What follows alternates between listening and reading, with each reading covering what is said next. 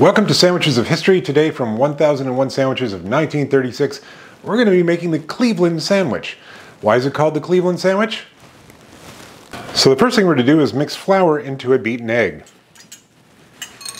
That goes into a double boiler with condensed milk, not sweetened condensed milk, water, and vinegar.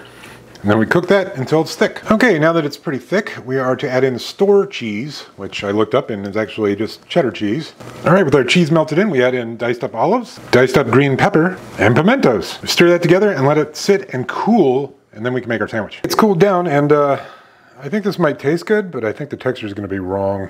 Okay, let's give this Cleveland sandwich a go. Flavor-wise, this is quite good. You've got this tangy, snappy cheese with pimentos, salty olives, and green bell pepper. But the texture is grainy.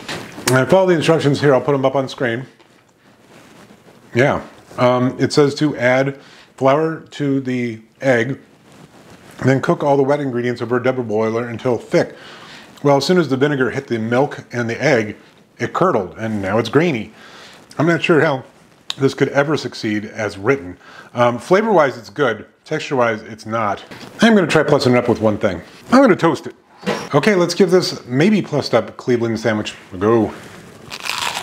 It is nicer with the toast.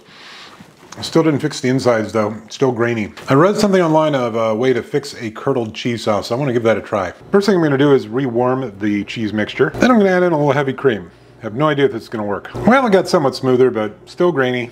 All right, so the original Cleveland sandwich, still no idea why it's called the Cleveland sandwich.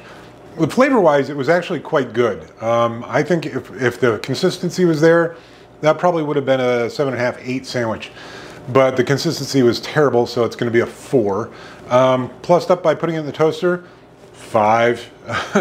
If you've got ideas on how to rework this recipe so that it actually works, the flavors work, and it's consistent and smooth and creamy, using these same ingredients, let me know, because I tried this twice and it did not work. Oh well. See you tomorrow.